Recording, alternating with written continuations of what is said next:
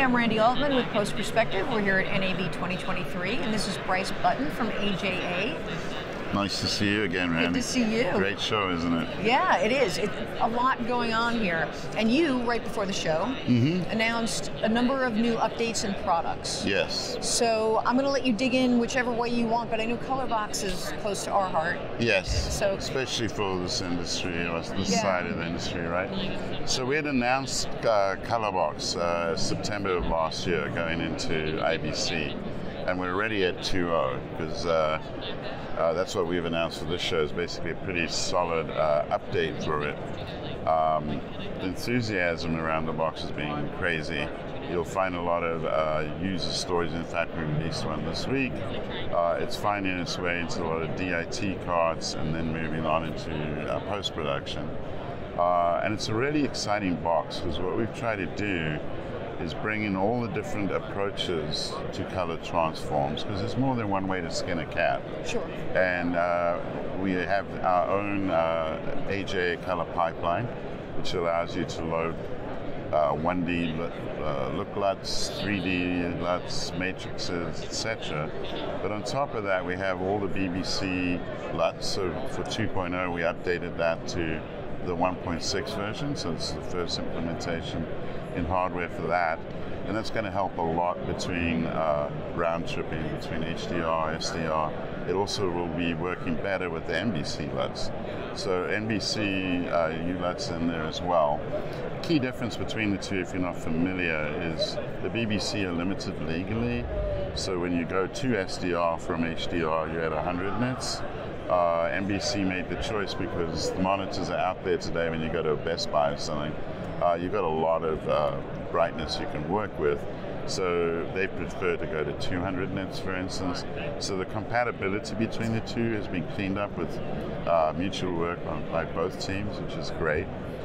We have the color front LUTs, and now we have an option that you can purchase to go a little further. So we've added tweaks to their TV mode, and we have their live modes as well. And you're able to utilize a far larger parametric set of controls, which people are going to find really helpful, so you're going to want to look at those options.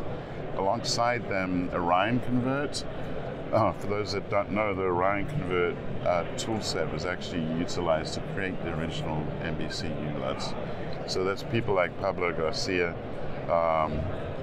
so many great minds coming together with a wealth of knowledge. It's almost unbelievable. All the leading people when it comes to color transform work. The other thing we had done when we first announced it is we created an SDK, which is now turning out to be extremely powerful because it allows third parties to utilize the box for a range of items. So on a simple monitor calibration front, we now have Kalman and Light Illusion that utilize the box in real time to help you literally get your displays calibrated correctly. Very important when you're doing this work. Absolutely. Excuse me. And then the second area is extending RCP kind of control. So with things like Scarhoy controllers and the rest of it.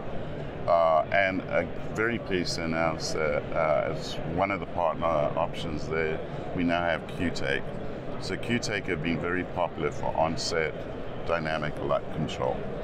So bringing that into the post-production world, the free items that you get with this update are pretty extensive.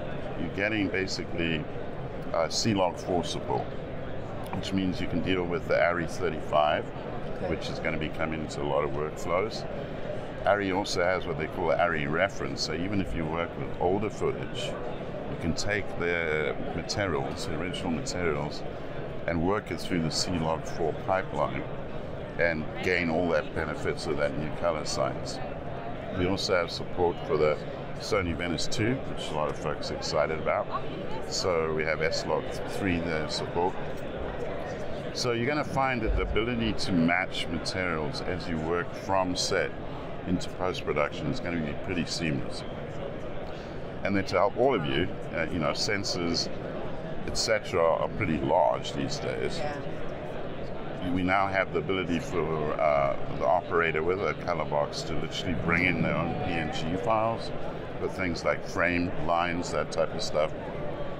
So right from set, you can see, do I have a problem with the boom coming in from the top? All that type of thing.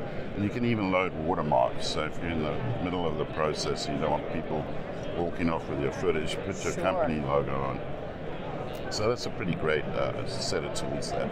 Yeah. So, so quickly, just run us through, if you don't mind, some of the other offerings. I know the Helo, Dante. I mean, if you could just touch upon them, and then we could point people to your website and where they can find out more information. Absolutely. So with Helo Plus, which a lot of folks in post-production houses have been using as a way to feed cuts and so on off into streaming environments, we've added a couple of nice new features. One is the ability and option to use 2 sets of stereo channels, VU meters throughout the interface now, so you can be really confident that the audio is actually going through to your stream. Yeah. That allows you to do things like put the English commentary on one stereo pair and maybe the Spanish commentary on the second, and stream them out at the same time. We've also added what's called play to stream, which means today you go do a recording in the morning, and then you decide, because you've got the Asian market, for instance, you need to play that at a different time because they were fast asleep during the original. You can literally play that file out while you're currently recording a brand new session based on the US-based timing, because you've been able to get this, CEO or whatever to say what they need to say at the right time. So lots of flexibility there. The FS-HDR, which a lot of facilities have in-house to deal with all these color transforms. And that's your ColorFront partnership? Yes, because that's utilizing the ColorFront engine. Yep.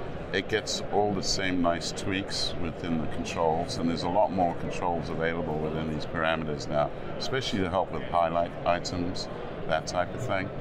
That's now in sync, so working between the ColorBox and the FS-HDR product is very seamless. So we're excited about that for editors. And then if you're still dealing with video over IP, the big announcement in terms of brand new products is you now have another option with HAA, and that's Dante Ultra. Most of us are going to be used to Dante Audio, which is audio over IP. It's been around for a long time. It's very easy to set up and configure. It's like dealing with a spreadsheet, just in terms of routing materials. Well, now you have a video option. And what's great about this video option is it's a really high quality codec. It's JPEG 2000, so it's visually lossless. It supports up to 4K 60p.